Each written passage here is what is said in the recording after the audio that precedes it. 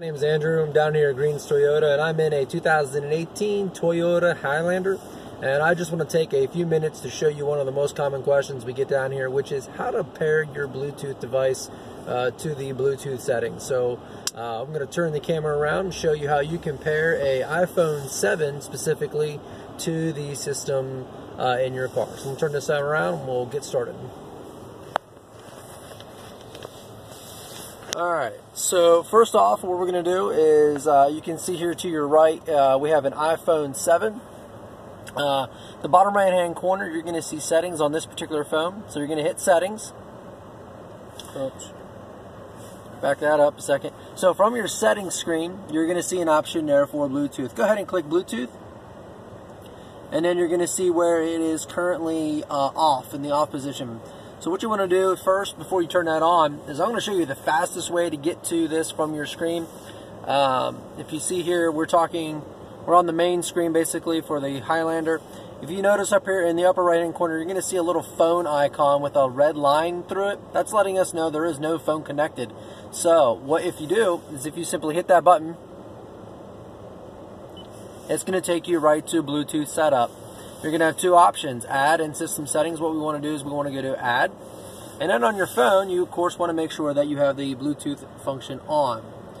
Now what happens sometimes is that you may have to turn on the Bluetooth function on or off, both either on the phone or on the actual system. Like if you hit cancel and then research again, sometimes you have to do it a few times for it to actually recognize it. So let's go ahead and do that. It's recognized. Is it recognizing? Yeah, there it is. Okay, so as you can see, it pulled up that Toyota Highlander. Go ahead and click that. Then what's going to happen is it's going to ask you to allow contacts, and you can hit yes or no on there. And then up here, you're going to see that now your iPhone is on there. Hit skip when that prompt comes up. And then you'll see you have iPhone listed here. You're just going to hit OK. And there you have iPhone. Now, if you want to add another phone, you can simply hit add, and then you can add another phone. But let's say, for example, you decided, I don't want my iPhone paired to the Bluetooth. Over here in the right-hand corner, you have remove. Hit remove, select device to remove. You're going to click iPhone. Do you want to remove the device iPhone? Yes. Once you hit yes, device removed, you can go back. And there, all the way back, you're going to notice no phone is connected. Okay? So right there, we just have a quick tutorial on how to connect your, specifically a iPhone 7. You can use the Bluetooth.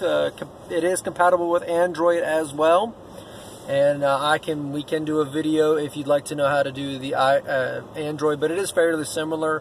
You'll go to the setup on the Android, click on the Bluetooth. Again, you need to have it turned on. It will not work unless your Bluetooth is turned on your phone. All right, thanks. If you have any questions, feel free to stop by Green's Toyota. Again, my name is Andrew. Thank you, and have a good day.